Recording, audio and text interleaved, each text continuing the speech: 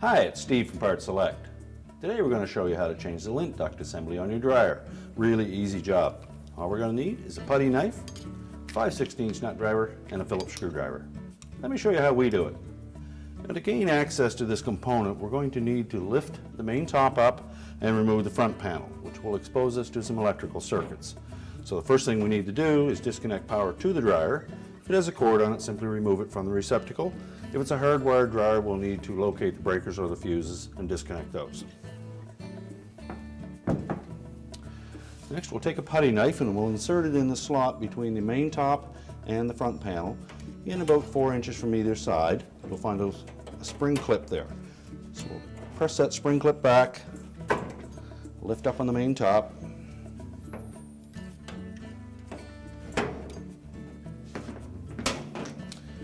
and then we'll tilt it back far enough and make sure it's supported against the wall.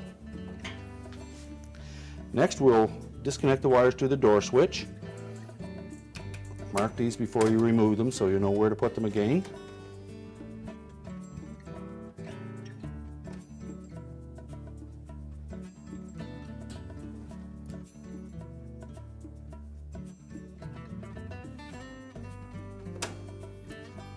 And just tuck those out of the way.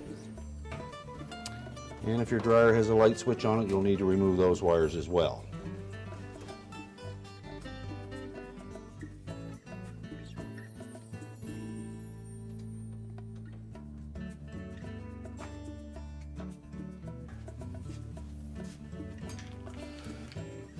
There are two 5/16 hex head screws that secure the front panel to the cabinet. We'll need to remove those.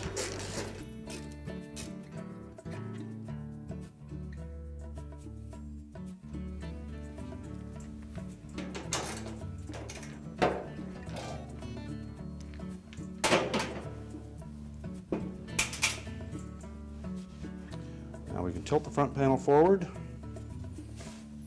and lift it off of the two hooks on the bottom of the cabinet. Now that we have the front panel removed, we now have access to the air inlet duct assembly.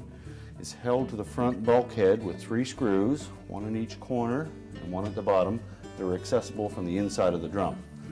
So with the Phillips screwdriver, we'll remove those 3 screws.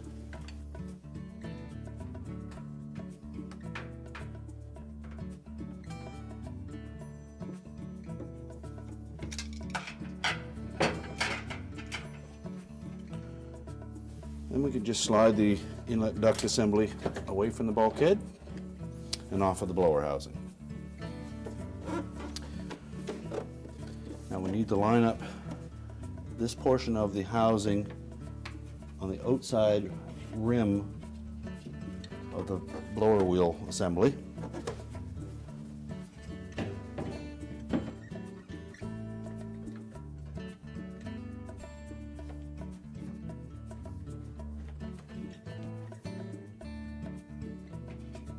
Make sure that it seats firmly, and then replace the 3 screws.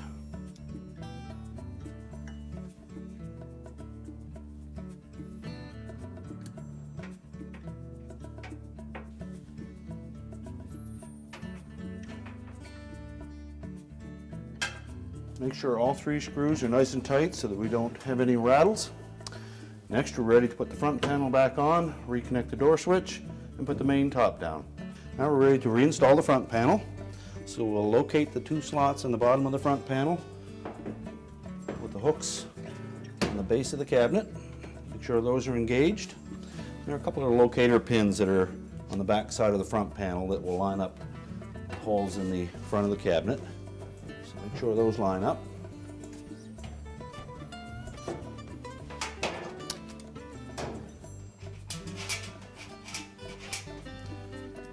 Next, we'll reinstall the 5/16 screws that secure the front panel to the cabinet.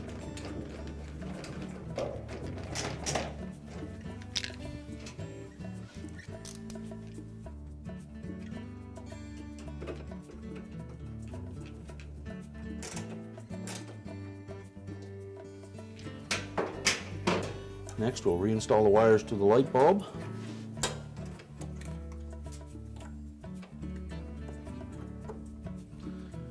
Make sure the terminals fit snugly.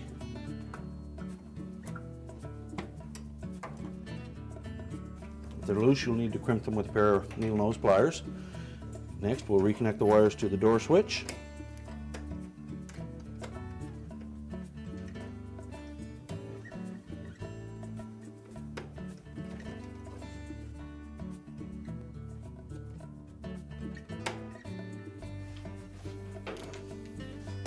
Now we're ready to put the main top down.